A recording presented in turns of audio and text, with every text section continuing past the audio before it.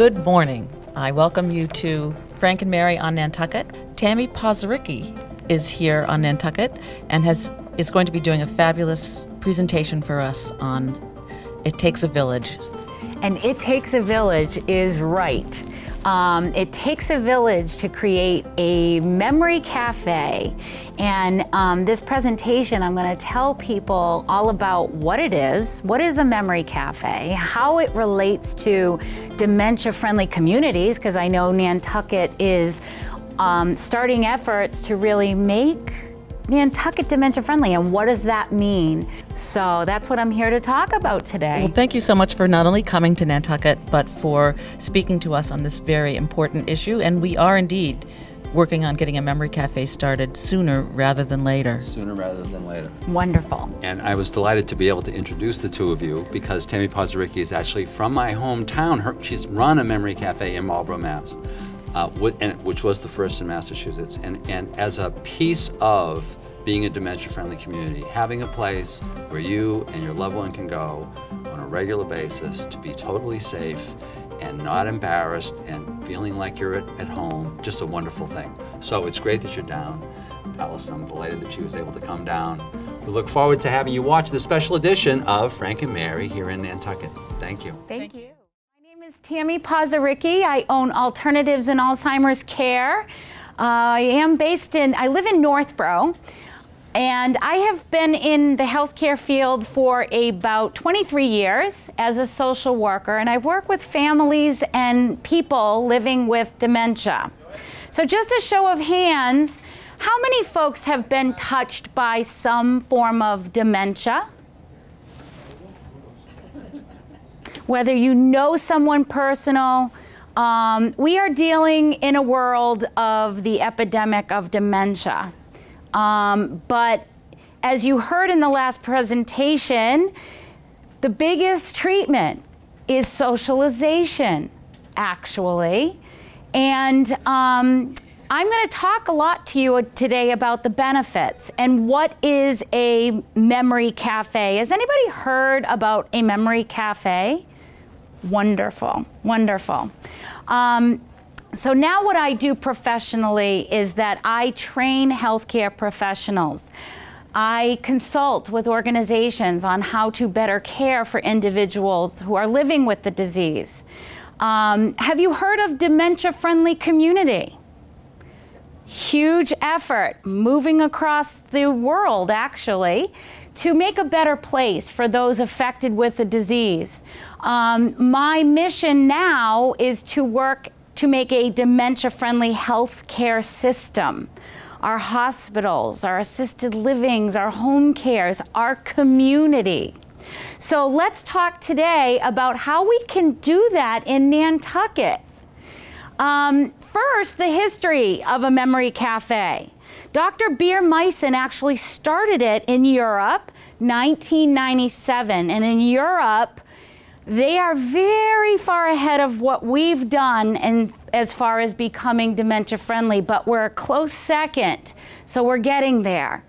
Dr. Lochvig was the first person to start a cafe in the United States in New Mexico. I take credit for starting the first one in Massachusetts in 2011. Where no one knew what this concept even was. So myself, I had an entertainer, we had lots of food, we had volunteers, and we sat there by ourselves for a good few months until it caught on. Now, you can't even count how many. The documented ones, there's, gosh, definitely over 100 in Massachusetts now. And throughout the country, I say it's a lot more than 500, but they're not all accounted for on the directories. But we do have a few directories out there online that give you the location. But let's first talk about what it is. And what it is not, because that's important to understand. So a memory cafe is an environment that someone who's passionate about the disease offers to the caregiver and the person who is living with dementia. It is an opportunity for them to get out of what always happens: isolation and withdrawal. Depression and dementia go hand in hand. The caregiver of the person living with dementia has depression too. How can we get them out and engaging?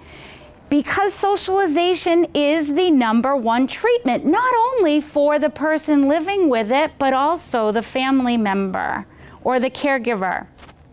But these are all the benefits. We want to eliminate isolation.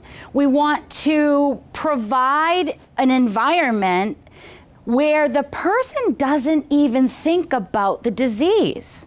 It's not about the disease. In fact, the European model that Dr. Beer-Meissen set up initially was all about support, education, and would have lectures.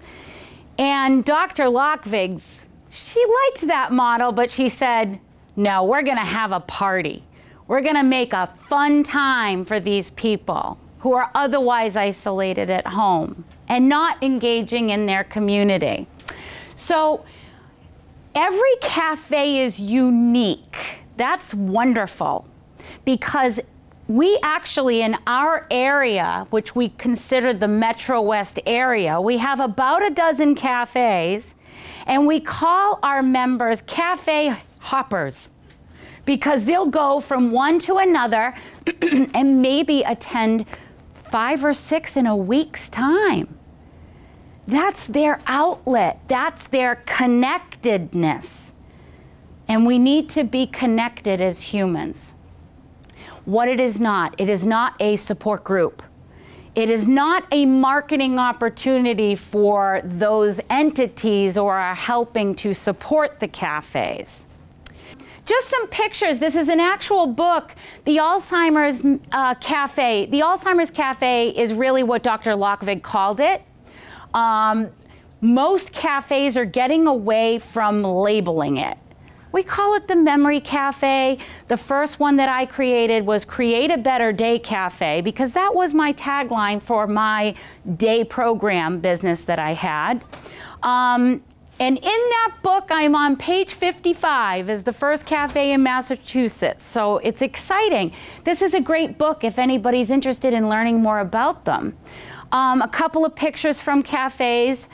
These are the benefits to attending. And as I said before, it's an accepting environment. It's supportive. It's leave the disease at the door, come in, and we're going to welcome you no matter where you're at in the disease process. So I've had a son go an hour away, pick up his mother who lives in a nursing home, wheelchair bound, and that was their activity for the Sunday. A nice drive for an hour and come into a wonderful accepting environment with his mom, and together they could enjoy it. And what is the benefit to the caregiver? Well, it's essentially not a support group, but they meet other caregivers. They actually know, wow, look at all these other people who are dealing with this terrible thing. But everybody's taking the moment to forget about the disease. There's a thing that happens that we see with people who are progressing in the disease process, which is that family start to disappear. Friends start to disappear. Everybody is afraid of dementia. And the older we get, the closer we get, and the higher our risk is of getting it. So when that starts to happen, that is actually promoting isolation. So we want to encourage people to make a new social network of friends. And that's what happens. I have couples who have now connected so much through the cafes, they're going out to dinner together. They're getting together at each other's houses. This is brilliant. And it's not hard to do. How many of you have hosted people at your house for dinner? Everybody. How many of you have thrown a birthday party or thrown an anniversary party? Yeah, it takes some planning and a little bit of executing, but it's easy. These are, I want you to think about this, these are the dominant feelings of someone who has dementia all day long. Think about that. The only time a person living with dementia has the opportunity to have a positive emotion, a positive moment in their day, is when we, as the caregiver, provide them the opportunity to do that. Because they're losing the ability to initiate, they're losing the ability to participate in things that they have the ability to do. Memory cafes make it failure-free. There is no failure with attending a memory cafe. So think about how we, as a community, can create the opportunity for people to have a better quality of a day just by bringing a memory cafe into their couple hours of a day. So these are pictures of my first cafe, Create a Better Day, and we do entertainment and we have music therapy. Do you know the brain never forgets music memory? Never. If you want to see a really cool documentary, Alive Inside, where someone's very advanced, bedridden, unable to communicate, and they put headphones from music that's very familiar, and that individual starts singing. It's amazing. Pet therapy. Pet therapy is beautiful, but as long as you know the person likes the animal.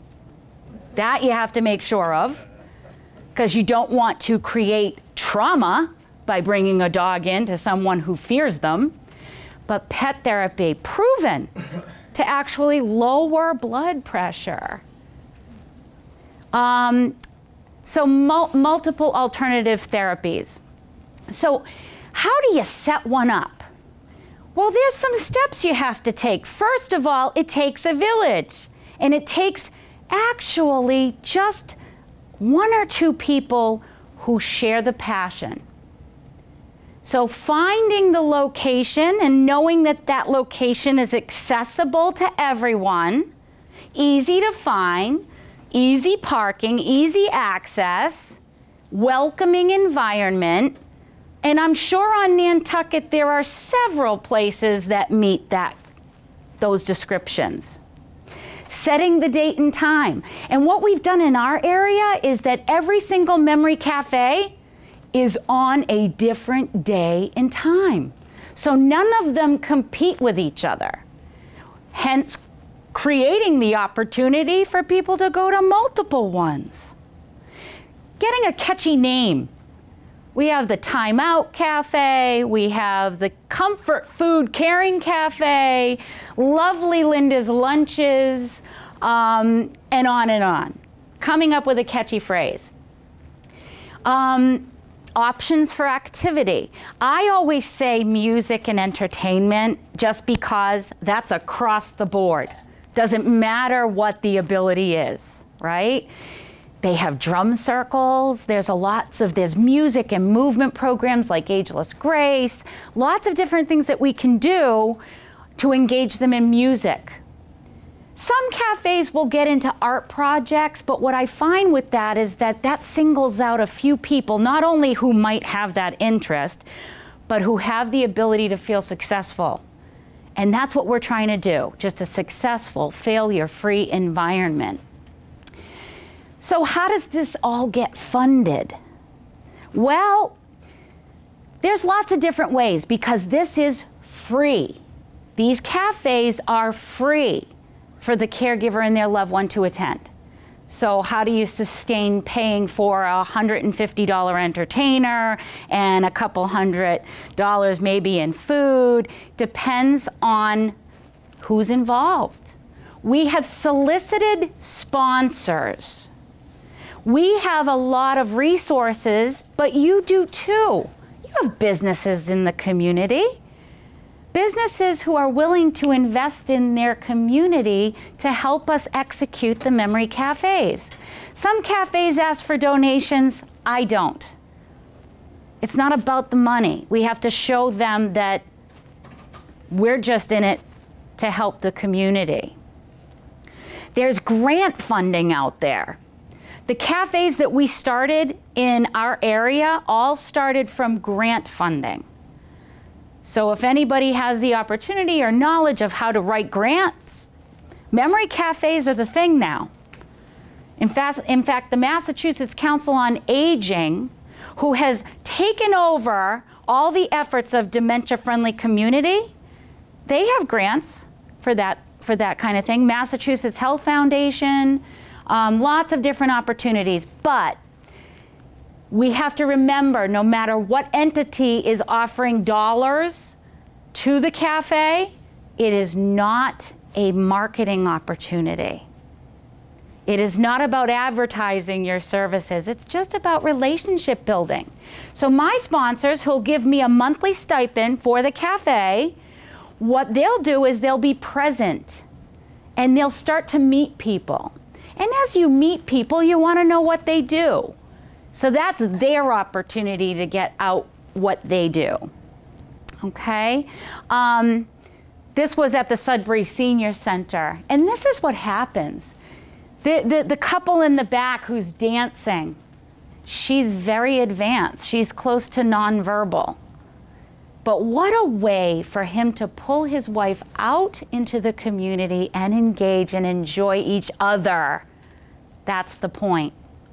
And then we have Minnesota and North Carolina. They're all over, and they're all different and unique, as I said before. So these are the things I want you to consider when you think about a person who is living with dementia. Real life experiences, where in their day, they're dismissed. They're not acknowledged. They're isolated, as we spoke about. Loneliness is huge. Loneliness is not only an issue for our folks with dementia, it's also epidemic with our older adults living in the community. Loneliness is a terrible thing that will cause people to die younger, as if they were. The stigma, the stereotypes that go along with living with dementia, it's really sad. So many people, they won't go out to restaurants. They won't even go to church. They won't go to the grocery store with their loved one because it's embarrassing. There are some cultures out there that actually believe that living with dementia is a punishment from God, or they are not to talk about it. It's all kept within the family. But we're trying to reverse that. We want people out in the community. Part of being dementia friendly is getting everybody educated on it, increasing awareness. I've taught many first responders, police, EMT, fire, part of the dementia friendly.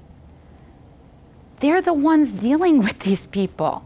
Governor Baker, who just passed a law that all hospitals, all physicians, all nurses have to have dementia training finally. Why it took till 2018, I don't know. Maybe because everybody's seeing the epidemic as 78 million baby boomers are coming of age where they're gonna be at risk. Why do you think, well, back on the mainland, lots of memory care assisted livings are popping up everywhere.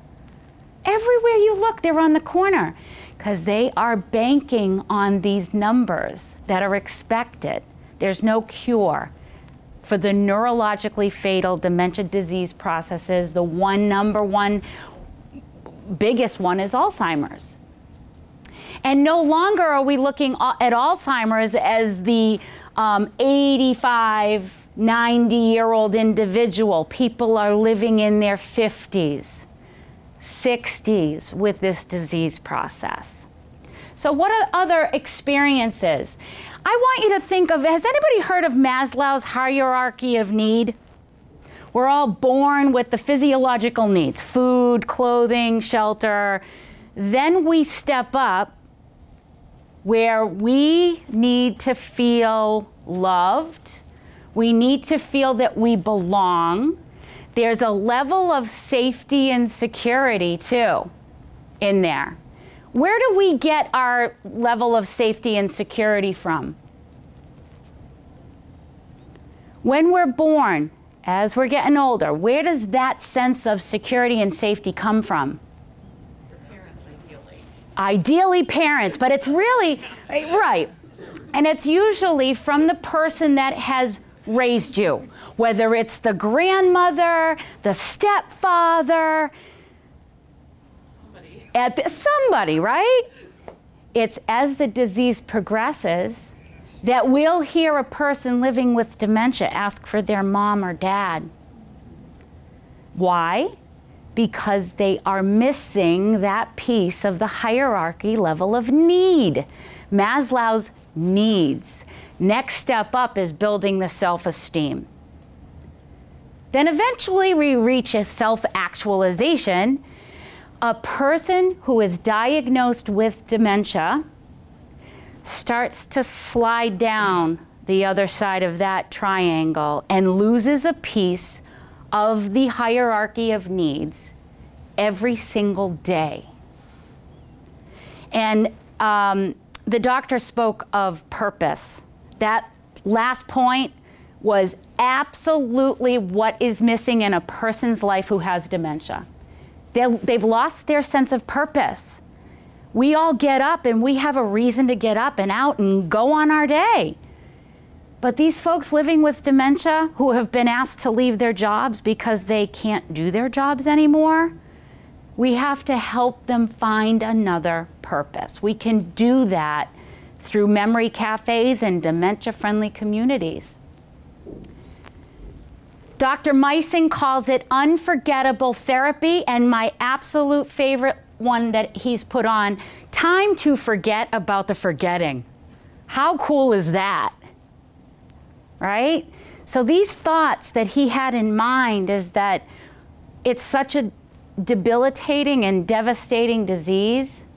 It's also a journey of grief, the longest journey of grief for a family member of all the disease processes. People can live with dementia 18, 20 years, and that individual has to grieve the loss every single day because they're losing that person a little bit every single day. So why not build environments where we can get them out and engage and have that human connection? You know, the primary care physician might say, well, yeah, you got dementia. I'm going to give you an Aricept, and I'm going to give you a Namenda, and I'm going to send you home, and I'll see you in 6 months, even a year. It might slow it down, but I'll tell you this, you have more risk of side effects from the medication. Socialization has been proven to slow it down even more than that. So that's the key, is getting people engaged in their community. Celebrating the person, finding out the positive. So many family members focus on what they can't do anymore, that becomes the focus. We got to change the way we think about dementia and focus on the can-dos. Focus on the interests. What can they still do and feel successful? The programming education that I do, it's finding out what works for that individual.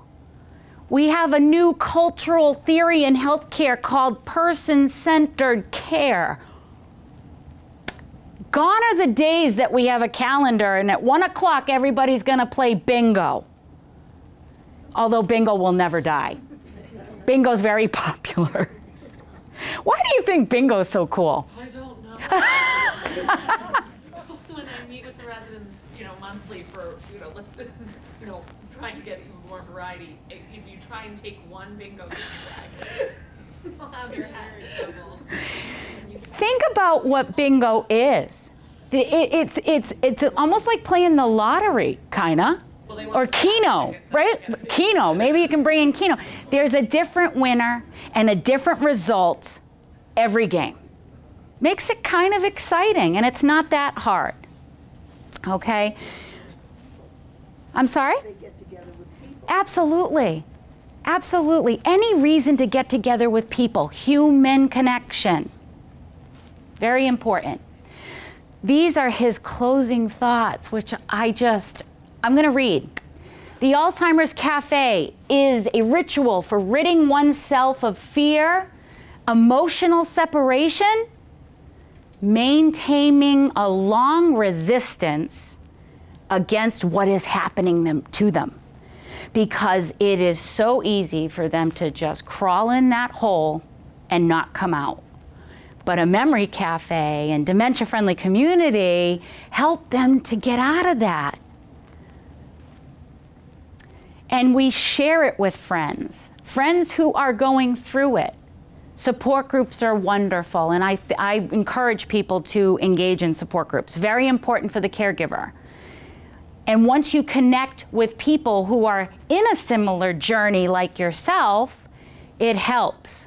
But what better way to be with those people without needing the tissue box, without needing to process all the grief, but just going to have fun and dancing with your spouse or your partner or your loved one. It's easy.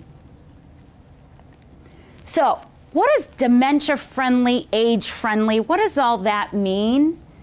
It means removing stigma, increasing awareness, and allowing people to be participants in their community. And everybody's aging in the community. How can we make the community better? Older adults in the community, they've been through a lifetime of experience, yet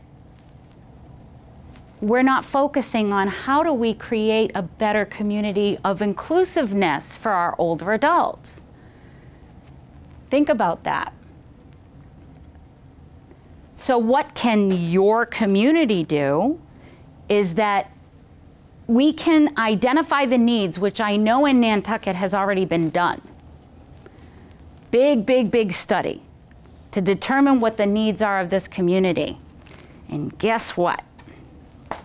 Lots more programs, lots more services, lots more things need to happen in order to meet the goals of what this community needs. Okay? I want you to start thinking about if you do nothing here to address creating dementia-friendly, age-friendly, picture this Nantucket community in 10, 20, 30 years. What is it going to look like? What are we going to be doing with those folks who are isolated in their homes? And when I say a journey, it's a journey. Because in the beginning of dementia, what happens with a person is that they don't need physical care. They don't need hands-on care for their what we call ADLs. You know, bathing, dressing, grooming, toileting, eating, what you and I do every day. That's not what they need. They need to feel accepted and included. And they need human connection, okay? This is what you can do. You can be part of the solution by helping to create memory cafes. It takes a little bit of training. If you have no knowledge about what dementia is, what Alzheimer's is, just a little bit of education. That's all it takes. So this is my favorite poem by Maya Angelou. It's actually on the back of my business card because that is the life of a person living with dementia. They will never forget how you make them feel. Thank you. So, we hope you like this show. And the reason for it is that Alison Forsgren has already had a meeting of folks whom she's trying to develop into the committee to develop a memory cafe right here in Nantucket. And there's a lot of models for this. If you folks are interested in volunteering for this or interested in being involved and staying in touch, Alison, there's an email address. DementiaFriendlyNantucket@gmail.com. So just DementiaFriendlyNantucket. At gmail.com. If you want further information or want to be involved, this is like a great initiative. It's a crucial piece of creating a place where Frank and Mary can, as we all talk about, live in their house until they die and be buried in the backyard. So if Frank's or Mary have got memory problems, they need to be knowing about this, and there needs to be this wonderful kind of cafe available to them. Thank you very much. Thank you, Alison. Thank you, Arthur.